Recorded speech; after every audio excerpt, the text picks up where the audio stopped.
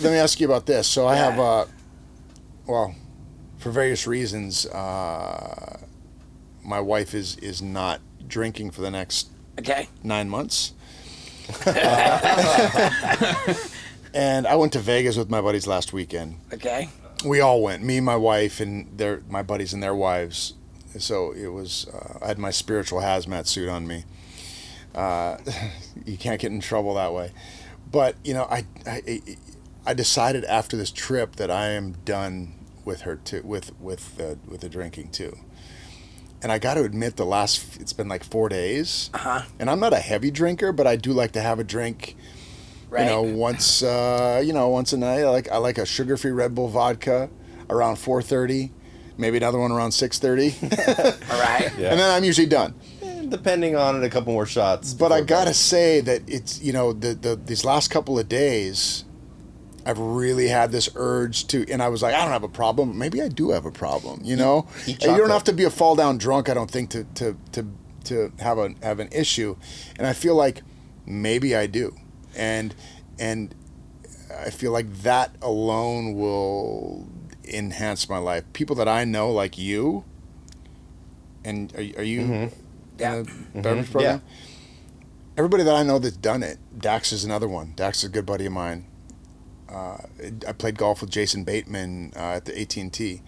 These guys' lives have just like elevated from it. I'm like, maybe there's something to that. Here's the thing.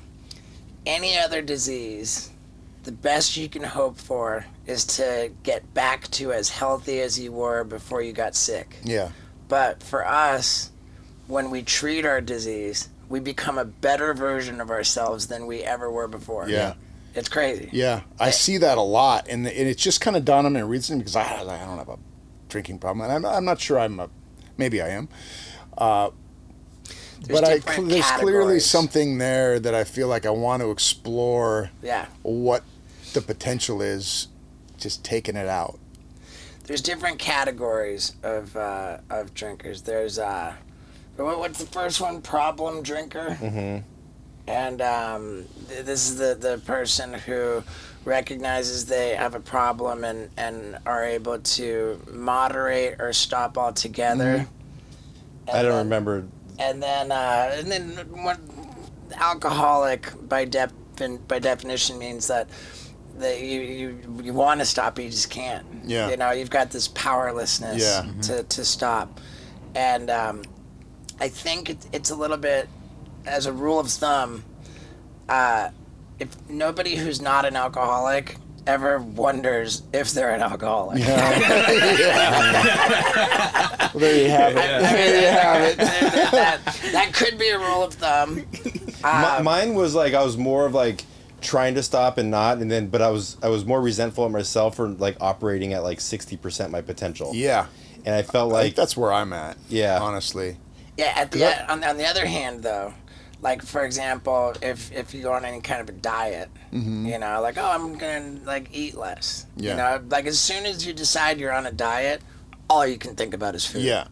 You know, so the very act of seeking to quit just makes you obsessed with it. Yeah. That calls to mind the saying, "What you resist will persist." Yeah. So if you're trying to resist it, then that makes it more difficult. Yeah. And I think that for us, we consider it, rather than resisting it, we surrender to it. Yeah. You know, we surrender, we admit defeat. Yeah. But it has nothing to do with the alcohol or whatever the vice is. It's like, what are you covering up? And so like the very fact of like not medicating or numbing, like the things that come up are the things that you have to deal with. And then once you deal with them, your life gets better. It's not like, oh, I quit drinking, my life gets better. It's like things are going to come up in your head where like maybe you're shoving down. And you're probably more able to deal with them with the sober. But you don't even know what's coming up because you're like, oh, I'm going to have a drink. Yeah, and then it's like, cool. But then as it comes up, you're like, oh, fuck, what is that? And then, you know, it might be like a fear of directing or whatever the next week. It's like, then once you're like, oh, wait, what is that? And then you're like, it's plaguing me. And you start talking about it. And then you talk to somebody and it actually has something to do with something else that you fix.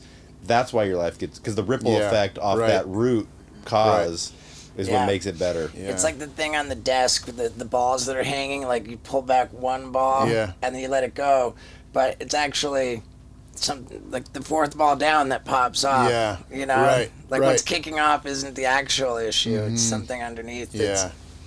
I always wish I this alcoholic I am is like I always wish that I worked the steps of the 12-step program before I quit drinking, so my life could have gotten better and I could have still drank. I was always like, fuck, why didn't I do this like when I was like 18? Because then I could still drink and have a good, but like, that's not. Yeah, mine's never been the guy who wakes up in the morning and has to continue. Right.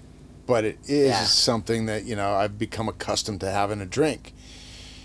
And I've realized recently that it's holding me back, and it's numbing me out to a point where I'm not as present as I need to be, or I'm not as creative as I could be, and I'll be a better. I'm hoping because of this and dealing with the stuff that will come up, and it is coming up now because the last few nights I'm like, this is normally when I go, but what I've done is I've just gone and done yoga instead, or I've gone and worked out instead.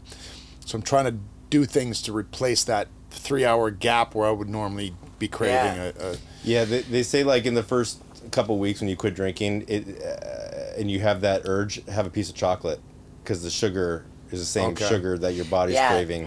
That's just why chew on some chocolate. You've heard that too? Yeah, I've heard that. At AA meetings, they have a lot of cookies and cake around for that reason. Yeah, it's okay. So to your point, if I do, or I can't remember whose point now. Are you drunk? Yeah, maybe I'm drunk. I haven't been like I'm done. Because I know that if the more I resist it, the more it'll persist. So it's like I'm just gonna try this till January, and hopefully by that time I'll be past it, and I'll have enough distance between me and it that I won't need it. And I'm hoping that I get to a place, the idea of never having one again is a little bit freaky to me, but just taking a break from it for a while and doing the work to support it, I think will help. Yeah, it's something that helped me. It said, if you imagined, all of the laundry that, for the rest of your life, it'd be, man, there's a lot of laundry, but you just do one load at a time. Do you drink during the buddy games? Oh, yeah. So you probably think ahead, like, fuck, well, I'm not going to be able to drink at that buddy game. Yeah, it's true. I mean, it's like the lake, I spend a lot of time at my lake cabin, and there's always a bush light. Yeah, for sure. It sounds like it sounds like the scariest situation to me, because I consider myself so lucky that it got as bad as it did that I just had to address it. Yeah. The way that I was could not continue. Yeah. It just needed to be addressed. Yeah. It was urgent. And as a result, because I addressed it, here I've been able to free up so much time and get super focused and make less mistakes. And, but do you think you would have addressed it if Knoxville and them didn't come and? I mean, dude, I was out of gas at the end of the run. Weren't you trying to trying to throw yourself off a building for a stunt? It was all bad.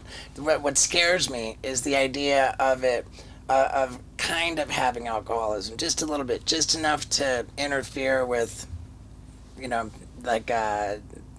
your life, interfere with your relationships, slow you down, like kind of walking in quicksand a little bit. Yeah. But it's not so bad that it needs to be addressed, so it just goes on and on and on. Yeah. I feel like I know people who have just had years kind of slip through their fingers, and then the years turn into decades, and the next thing you know, you're old, and you're thinking, man, I didn't operate at my highest potential. Yeah. Yeah. So, it took me a while to quit drinking because I was like, oh, there's a wedding in 2 weeks. Yeah. Or there's a friend going away. So but there's always something. Yeah. But then again, I think it's worth noting that you're evidently doing pretty well. I think that. But it's relative because he's probably like, what's my potential if I'm doing this well? Yeah, maybe. I mean, I am able to accomplish things, but I'm not operating as efficiently as I should be or could be. You feel like you're eating soup with a fork? Kind of. I'm still getting full. I'm still getting stuff done, but not as clear-headed as I need to be. You know, I'm a little bit slow in the morning, or I'm, not as present as I should be as a father, which really bums me out. I'm a good dad, but I feel like I could be a really good dad if I were. Yeah. How old's your kid now? 9. Ooh, okay. That's I mean that's important. Yeah. In our beverage program, the literature is pretty clear that if you think you have a problem, like but this is how it works. Yeah. But if you're not sure, then go give it another try. Yeah. But if you find yourself going around the loop where you don't want to drink and I went and did it, and then you're going, then maybe think about actually following the path laid out in the book of the beverage program. Yeah. Yes, you probably didn't see this interview going this direction, did you? Whatever, it's all good. It seems to happen quite a bit with us, I think. We love it. Like I'm pretty careful about just if it comes up organically, I'm happy to talk about it, but I don't wave the flag. I don't lead with it. It's never my primary purpose. Well, I think between us, we have 30 years here, right? Yeah. We have 15, 10, 5. 5, yeah. 30, 5, 10, 15. You're 15 years clean now? Yeah. Wow. Damn. And it's crazy, huh? That is nuts. Next thing you know, you're the same age as old people. That's